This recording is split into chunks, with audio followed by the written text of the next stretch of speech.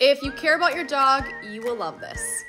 In my opinion, frozen dog food is not worth it, and here's why. Nobody talks about the whole process of getting frozen dog food ready. For starters, when you don't take it out in time, then your dog goes hungry while you wait for it to thaw. It's super messy. It literally gets all over the place as you put it into the dog bowl. And lastly, it takes up so much freezer space. That's why we switched to Sundays for Dogs. It's freezer-free, human-grade dog food that's even better for our dogs, made of meat, fruits, and vegetables. The box gets put right into my pantry, so it takes up minimal space and it's easy to store. No prep, no mess, and he literally loves it.